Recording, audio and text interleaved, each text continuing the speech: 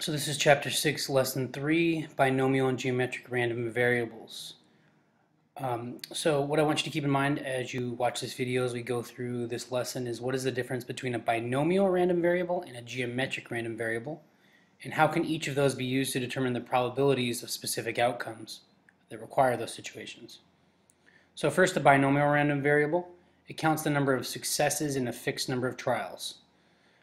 So a couple ways we could do it. Counting the number of times something occurs in a random sample from the population, like the number of defective CDs from a shipment in a sample size of 10 from a shipment of 10,000 CDs.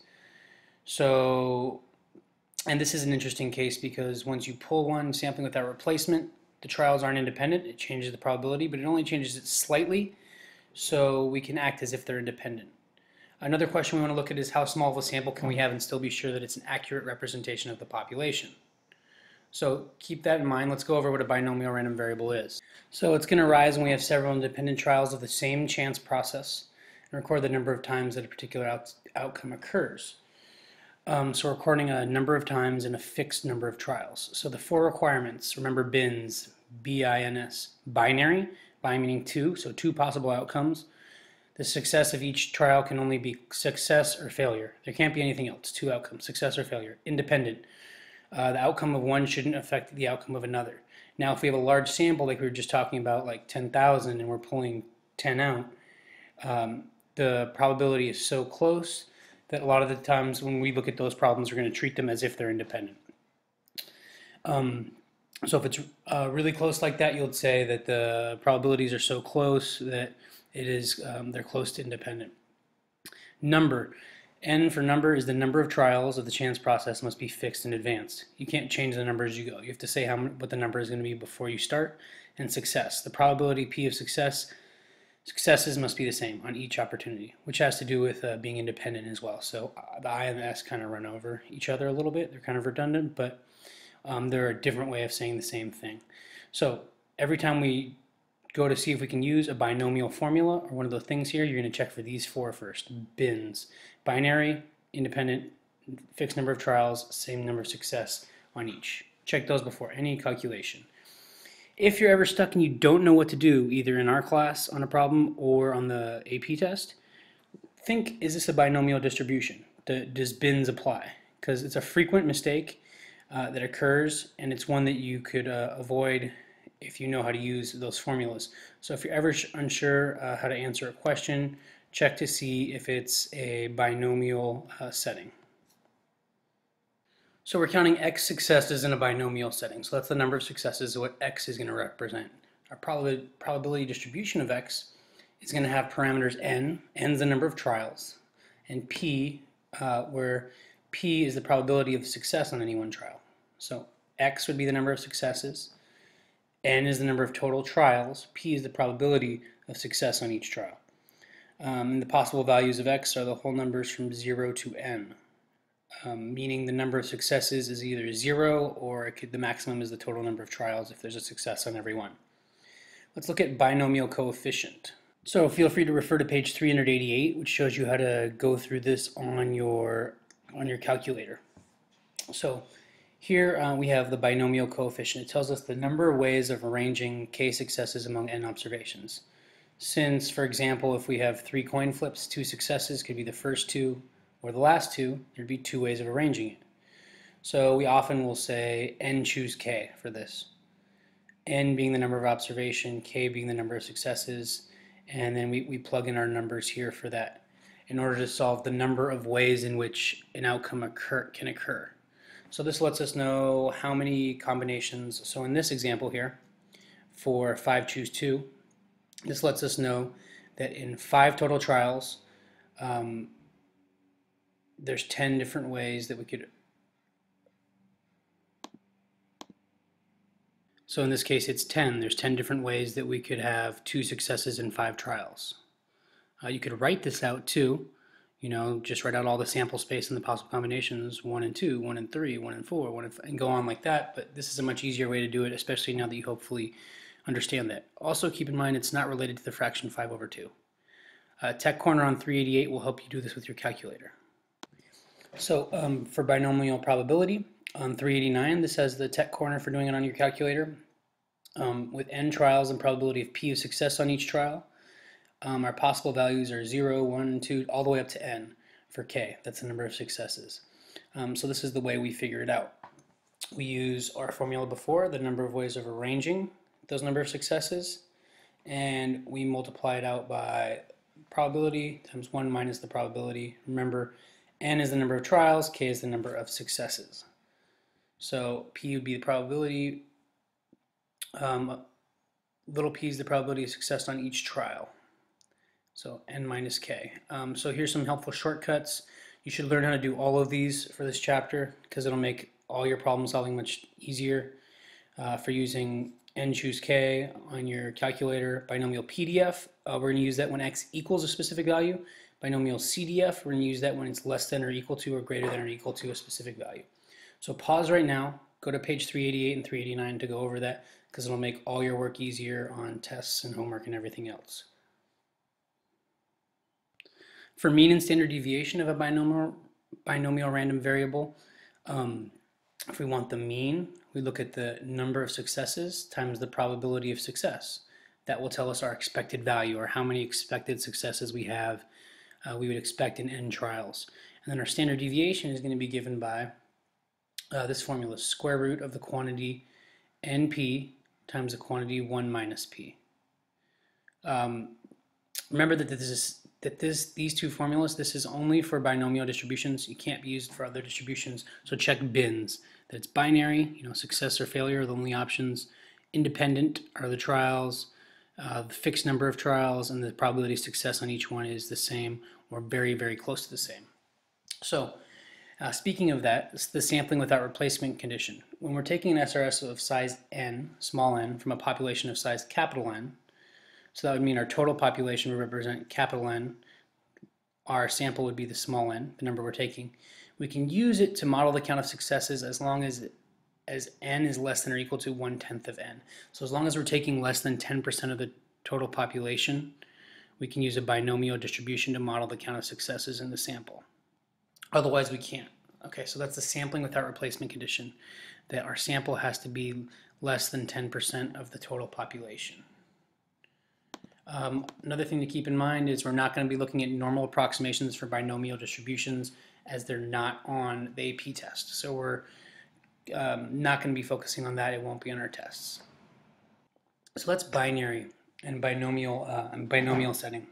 Now let's take a look at geometric setting.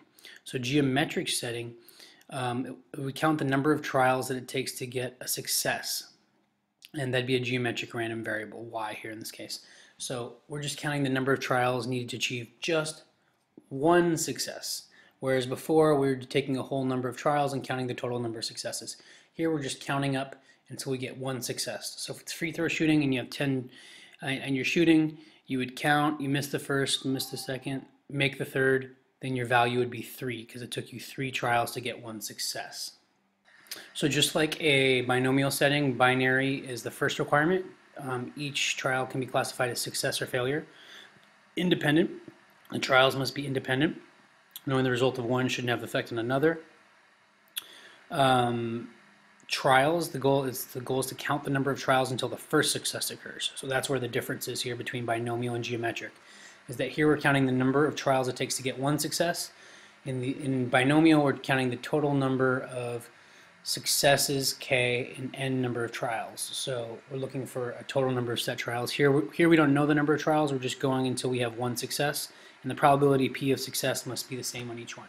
So here's the difference between geometric and binomial. Something to really get a handle on. So possible values of y would be whole numbers. So 0, 1, 2, or not 0, sorry, 1, 2, 3. There has to be at least one because we're waiting until we get success on one trial. So you'd have to have at least one trial to get one success. If your value of your geometric random variable is 5, that would mean that it took you 5 trials to get one success. So if it was shooting free throws, you'd be 1 for 5. You made your 5th one. Geometric probability on the calculator is on page 400, so pause and take a look at that right now. That'll make all these problems easier. And your probability is going to be given by this formula here.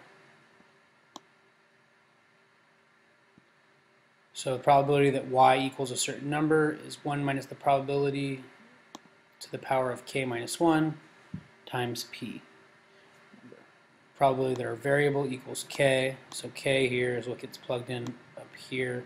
Probability here is the probability of success in one trial. So again, look at page 400 for help on this one with your calculator. So if y is geometric random variable, to get the expected value of a geometric random variable, or the mean, we look at 1 over p. That is the expected number of trials we expect to get. The first success is 1 over the probability of success in one trial. So that would be the number of trials we'd expect to have. Remember, conditions for binomial calculations are bins. Binary must be 2 possible outcomes for each trial. Independent trials must be independent of each other. Number of trials must be fixed in advance. Success, the probability of success must stay the same throughout all the trials. If they're just very slightly not independent, like when we talked about 10,000 CDs and sampling 10, each time we pull one out, we're not replacing it. So in that case, we're saying it's so close to being independent that we're going to treat it as if it's independent. One thing I'd like to go back over real quick before we go on to your multiple choice is the factorial signs above that I forgot to mention, and just refresh your memory.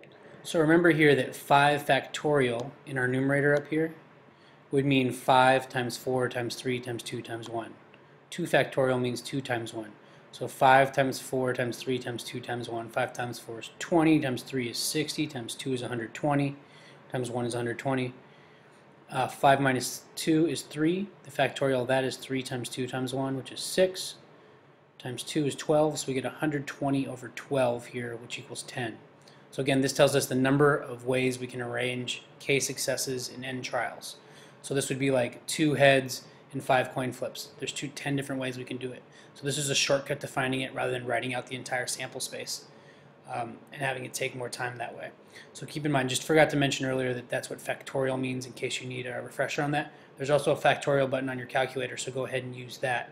Calculator shortcuts for all these are great. Make sure you understand what you're doing though, so that you can explain your calculation as well and you don't just come up with a number and you can't explain it.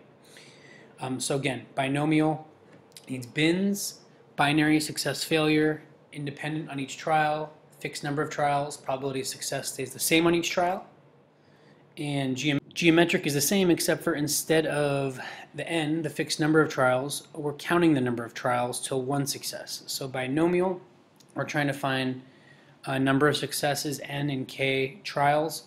Geometric, we're trying to find the number of trials it takes to get 1 success. Let's look at your multiple choice. So I'd like you to tell me which of the following random variables is geometric. Read back over all the requirements for geometric settings, bits. So A, the number of times I have to roll a die to get 2 6s. B, the number of cards I deal from a well-shuffled deck of 52 cards until I get a heart. The number of digits. C, the number of digits I read in a randomly selected row of the random digits until I find a 7. The number of 7s in a row of 40 random digits.